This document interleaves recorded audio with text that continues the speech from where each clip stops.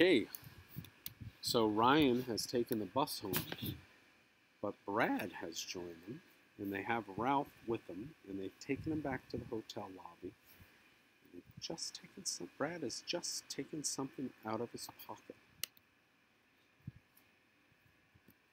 Wow, breathed Ryan. A Laser XL7, just like you said. And Brad set a miniature sports car on the floor and pushed it carefully through the highest part of the arch at the bottom of the clock. The car was low enough, if maneuvered by a skillful driver to slip through. See that, Ralph?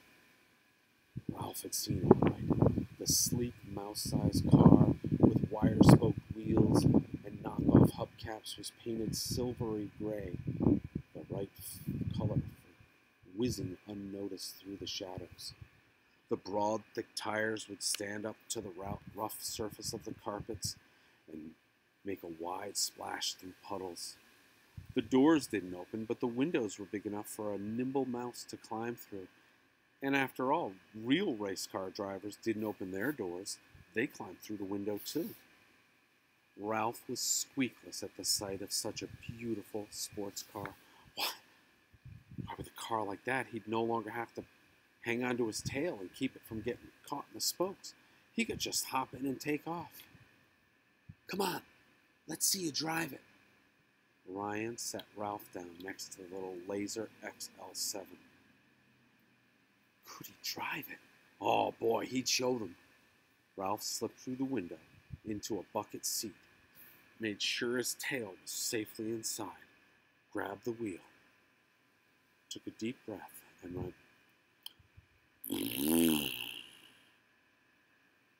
The car did not move. Some noisy skiers came in from outside, but paid no attention to the two boys kneeling as they walked across the lobby. The boys crouched behind the couch until they had gone. Silly, said Ryan. That's your old motorcycle noise. You've got to make a sports car noise to make a sports car move. Silly me, admitted Ralph, who had been too excited to think straight. He took another deep breath, made his voice as low as a squeaky voice could go, and went, vroom, vroom. The Laser XL7 sports car began to roll across the floor. Ralph was driving. He was actually driving this beautiful sports car. He drove it straight into the leg of a couch where it stopped. Vroom! Ralph roomed again. The car did not budge. Matt, who had joined the boys to watch, asked, how's that little fella going to go back in reverse? How's he going to back up? Silence. No one had thought of this problem. Ryan's mom came out of the elevator. Hello, Ryan, she said with a smile. Is this your new friend? Yeah, this is Brad, answered Ryan, with his hand covering the top of the XL7 so his mom would not see Ralph. Hi. Brad was unexpectedly shy. I'm glad you could come home with Ryan, said Mrs. Bramble. What are you boys doing? Oh, playing with a little toy car, said Ryan. Play quietly, said Miss Bramble. And if the manager appears, you'd better go out to our cottage. Or maybe you could show Brad around. He might like to see the kitchen. With that advice, she went off to make sure the maids had cleaned the ground floor bedrooms properly. Brad sat back on his heels. Your mom sure is nice, he said. Yeah, agreed Ryan, thinking about Ralph's problem. Vroom, vroom, vroom. Ralph made a noise like a racing motor, but the car did not move. Huh. What we need now is your dad's tow truck, remarked Ryan. Ralph was annoyed by the boys laughing.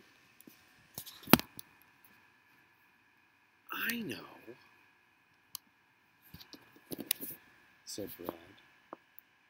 If going vroom makes the car go forward, maybe saying vroom backwards would make it back up. Morv. Morv.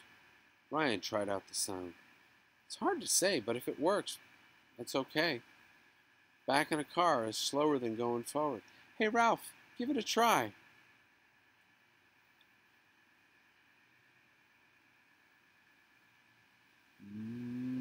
Morv, Ralph said.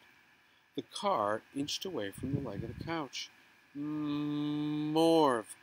The car moved backwards. The car was free. Vroom! Ralph drove it off in a wide circle and came back to his friends. Do I get to keep it? He asked. It's all yours, said Brad, to make up for your broken motorcycle. Don't you need it? Asked Ralph, unable to believe anyone would give away such a car. Not anymore. Not since I have bike motocross starting up. Ralph was speechless with joy. He ran his paw lovingly over the dashboard of his very own car. Oh, wait till your relatives see you riding around in a Laser XL7, remarked old Matt. Ralph leaned out of the driver's window. What do you mean? I thought they all moved back upstairs. Most of them did, said Matt. But a few of your outdoor relatives still hang around, hoping you'll bring that motorcycle back. Just my luck, Ralph. The rowdy bunch. There was the sound of someone stamping snow off of boots at the entrance of the inn. Matt quickly returned to his chair by the front door, while Ralph quickly and skillfully drove his car under the grandfather clock. The boots turned out to belong not to a guest, but to a man delivering the Cucaracha Voice newspaper. He shoved the papers into a rack and hurried out. Matt removed the top copy, put on his reading glasses, and read the headline. Then, something at the bottom of the front page caught his eye. Hey, say, do you boys know a Miss Heidi Kuchenbacher down at Sneed Elementary School? He asked. Yeah. That's our teacher. The two boys rushed over to Matt to see what the newspaper said about Miss K. Ralph climbed out of his car. He found that bits of his old nest still remained under the clock. With a shred of Kleenex, he began with loving care to polish away the boy's fingerprints from the sports car. As he polished, he listened while Matt read aloud from the newspaper. Retraction. It says here above the picture, said Matt. What's a retraction? Said Brad. Well, explained Matt, it means they take back something they said. Well, they should, said Brad. Hey, look, said Ryan. There's the picture of our class. What else does it say? Matt read. The editors of the Cucaracha Village Voice regret a misleading story published in Saturday's edition concerning Miss Heidi Kuchenbacher's class at the Irwin J. Sneed Elementary School. Matt stopped polishing the car. Maybe the newspaper would say something about him. Matt continued reading. After thorough investigation, Superintendent Clyde R. Crossman has cleared Sneed of charges of mouse infestation. Miss Kuchenbacher's students have informed the editor that the mouse exhibited in her classroom was not captured as reported, but was instead a pet of Ryan Bramble, a member of the class. Ralph was insulted. He was no one's pet, not Ralph's, not Ryan's, not anyone's. Hey, Ryan, you got your name in the newspaper, Brad was excited for his friend. "Wait, there's more," said Matt. "Miss Kuchenbacher reports that she and her class learned much from having a mouse in the classroom." "How about that?" thought Ralph. "I guess I taught them a thing or two." Matt read on. "The editors regret any embarrassment caused Room 5 by the misleading article about their activities." "Well, that's better," said Brad. "Well, sounds as maybe that editor is having a little fun," remarked Matt. "No, he isn't." Ryan was serious. "We really did write letters to the paper," said Brad. "And the superintendent really did investigate mice at our schools. Well, sort of." "I guess we took care of that editor," said Ryan.